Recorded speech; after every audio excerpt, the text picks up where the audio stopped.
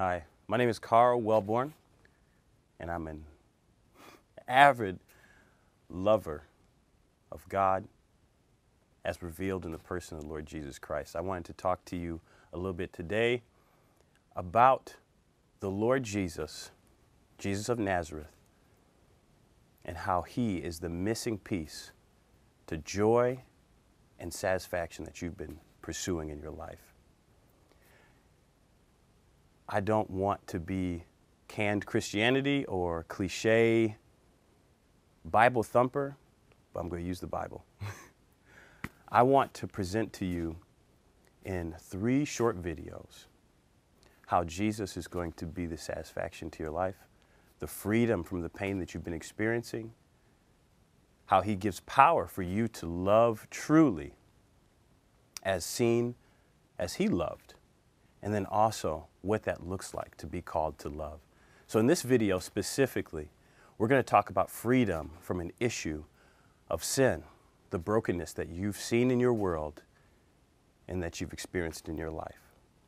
You know, I'm an assistant pastor at 12th Street Baptist Church in Kalamazoo, and one of our members recently received a diagnosis of cancer that the doctors told him was inoperable.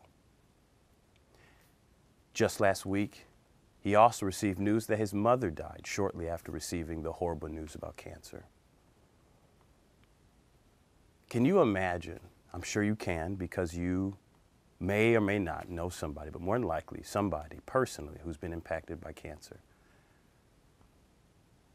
The brokenness of our bodies, the sickness, the disease that eventually leads to death. Have you noticed in our world also the same thing? Animals are dying on the brink of extinction. We're losing our trees. All sorts of things that point towards a broken world.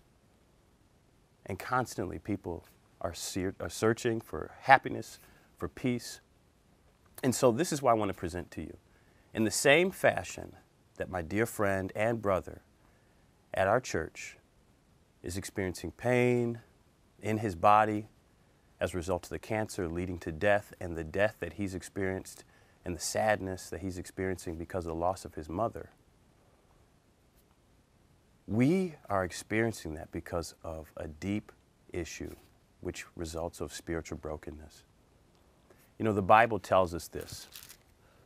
Romans chapter 5, in verse 12 it says, "Wherefore, as by one man sin entered into the world, and death by sin, and so death passed upon all men, for that all have sinned." Sin is this: us missing the standard of God's holiness and perfection. You see, he, when he made the world, had an order to things that resulted in life and life abundantly. And when the first man, Adam, disobeyed God in an attempt to find something more satisfying than God, it resulted in sin entering the world and brokenness in death. There was a separation between God and man that had to be bridged, and man could not bridge that gap. Man was cut off from life, and God is the source and author of life.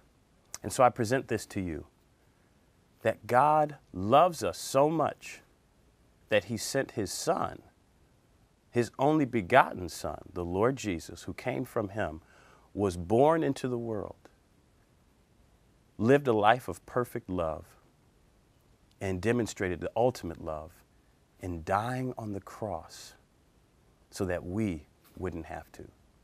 And for those who trust on the Lord Jesus, they have life everlasting. They won't die, but in fact, they've passed from death to life, God's word tells us. Can I challenge you to look into authenticity of the word of God? If you haven't looked at the history of Jesus, if you haven't considered the authenticity of the Holy Bible, I challenge you to do so. It's the difference between life and death. If this is true, Jesus is the source of life that you've been looking for. Thank you.